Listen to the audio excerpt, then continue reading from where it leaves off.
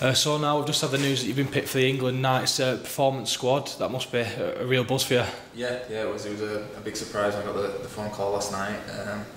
Didn't expect it at all, so yeah, it was a real nice surprise for me, and yeah, a real proud moment for me. And I mean, you've had a fantastic start to the season, 4 tries in 4 games. Do you think that that's helped towards you getting picked? Possibly. I thought I had a good back end of last year. I didn't play much in the start of the year, but I worked my way back in the team. I thought I played pretty good that back end, so just I carried that through really in a couple of positions, full back and wing. So yeah, I think that's probably contributed.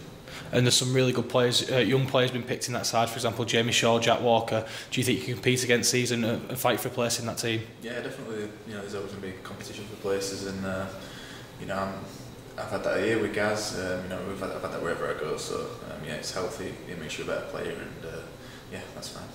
And I'm guessing you're looking forward to hooking up with all those players.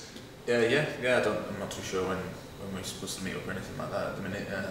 But yeah, I look forward to seeing all the boys and getting in a different environment. Yeah, it'll be beneficial for me as a player, and yeah, I can't wait. And how did it feel when you got the call last night?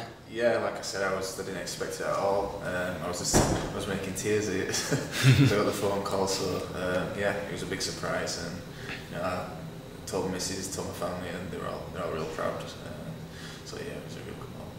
And I believe Watto broke it to the lads this morning. I'm sure all the lads were really congratulatory towards you, weren't they? Yeah, Watto said to the boys at the meeting today about it, so they all shook my hand and said congratulations and all that. So yeah, they're all pleased with it. And obviously this is the first step on the international stage for you. Long term, would you be pushing for the first England team? Yeah, it's one step at a time for me, but that's ultimately every player's goal, they need to play for the country. So yeah, as much as it's been a good step, I still want to take that next one, and time will tell. But just I'll concentrate as my form for Salford. Wherever I play, wing or full back. So yeah, that should take care of itself. And you mentioned playing wing or full back there. Do you think the versatility you've shown playing full back last year and wing has probably helped you get into the Knights team? Yeah, possibly. I prefer full back. I feel that's where I'm best, but I've had an opportunity at wing these last few games, so I'll play wherever's best for the team. So yeah, perhaps being able to play in a few positions has helped.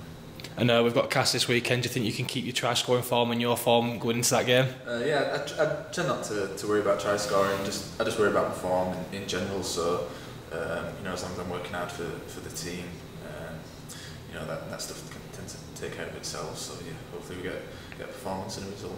Well, congratulations. I hope it goes well for you and good luck. Cheers. Thank you.